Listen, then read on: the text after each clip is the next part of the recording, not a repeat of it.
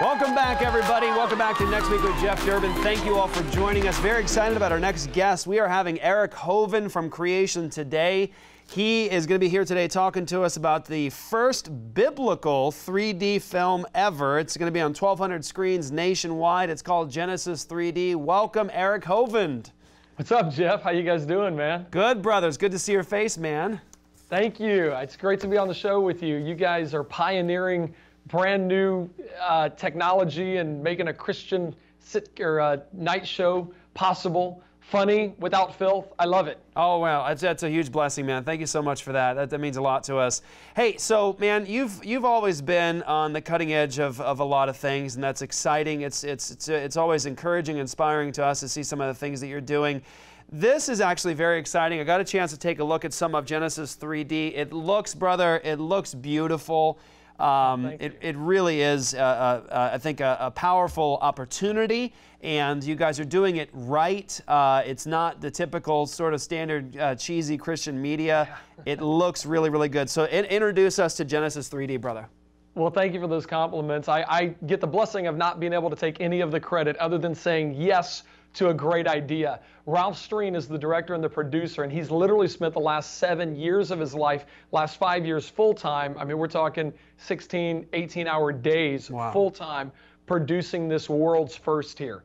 And it's an experience that we're going to give to people at the theater next Monday and next Thursday only. It's a Fathom event, and you get to go to the theater and experience the creation of the world on the big screen. And if you choose 3D, you get to experience it in 3D as well.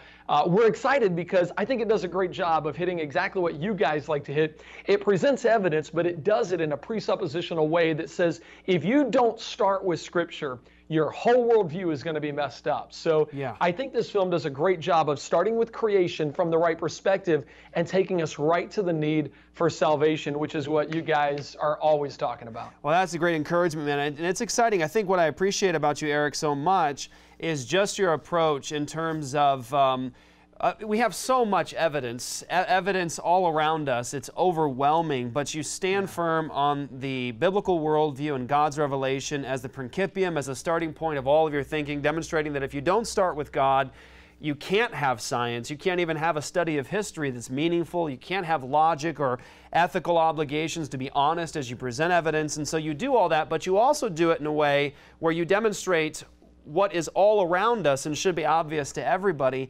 Now, you also have some very interesting interviews in the movie as well, Eric. Tell us about some of the people that you interviewed for the film.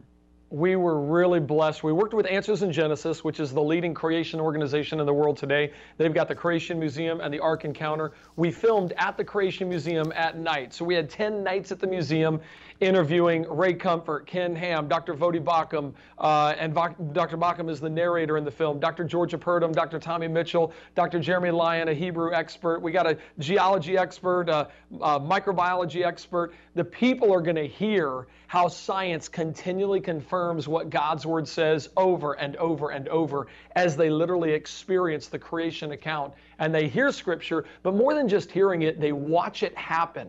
I don't know, you've seen the Nova and Discovery Channel shows, right, where they have some guy talking about how life evolved in the water and then crawled up onto land, and they show this thing crawling from the water onto land, and people go, it must have happened that way. Right. And we go, no, that's not what happened. But they're fooling people, and they're using a teaching technique by just simply making it visible. We thought, well, let's apply the same technique, but let's teach the truth. Let's actually apply the truth of God's Word to the teaching style and let people experience creation. So this really is a first opportunity for people to go out and experience creation in theaters. And guess when it's happening, Jeff? Next week. Next week, baby. Next week. That's right. So you said Mondays and Thursdays. There's 1,200 theaters nationwide. And let's do this. Let's give everyone an opportunity to see a clip. Marcus, go ahead and roll that clip.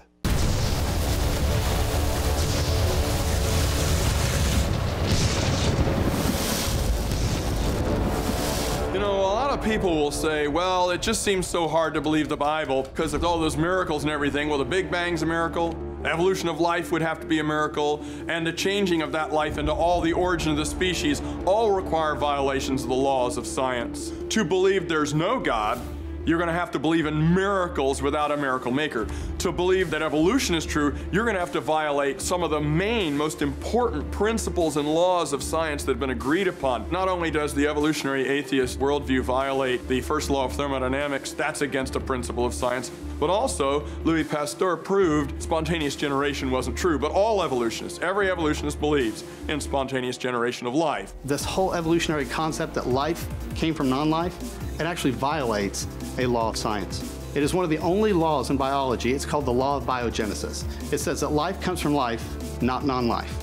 The law of biogenesis that says all life comes from pre-existing life, and yet evolution says that life can come from non-life. Surprise, if you just wait long enough. People just believe it blindly.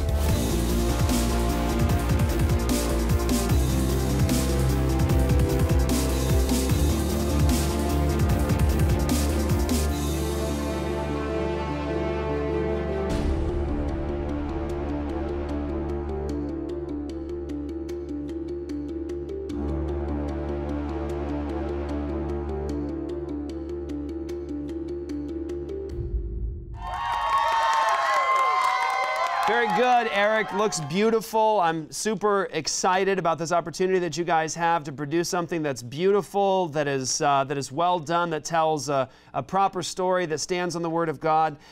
One of the things that I like to try to encourage believers to do is to use the great benefit, the tool that we have of social media, the internet, and just media in general, to share the truth. I mean, it's exciting, Eric, because, and I know you'll appreciate this because you use this, not very long ago when you had opportunities to proclaim the gospel or to teach, you really had that one moment in time.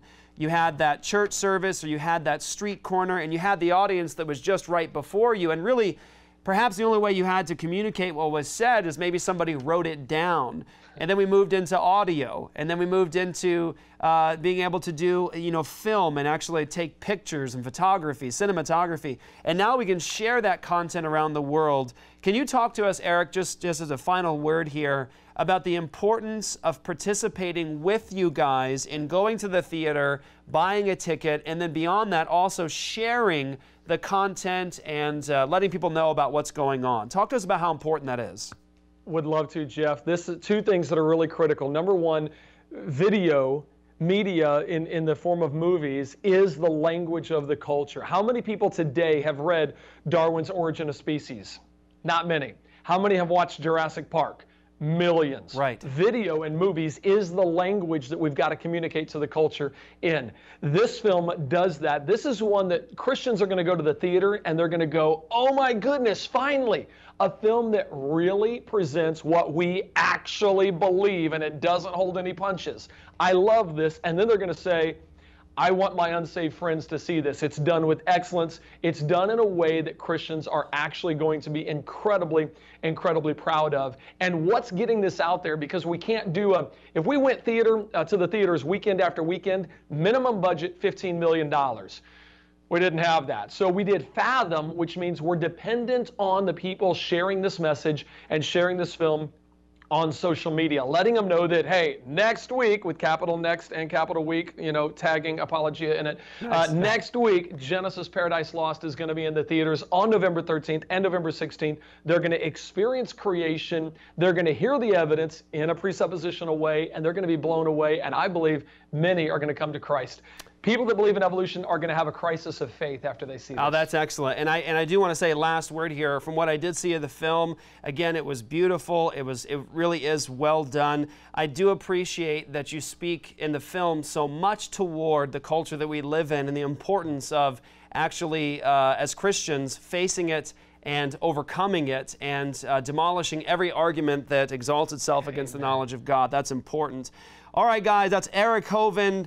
Creation Today. The movie is Genesis 3D. Next week, 1,200 theaters nationwide. Make sure you guys get a ticket, participate, let everybody know about it. Eric, you're a blessing as always. Hope to talk to you soon, brother.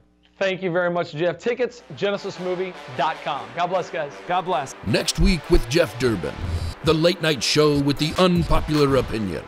Tuesdays, only on Facebook Live.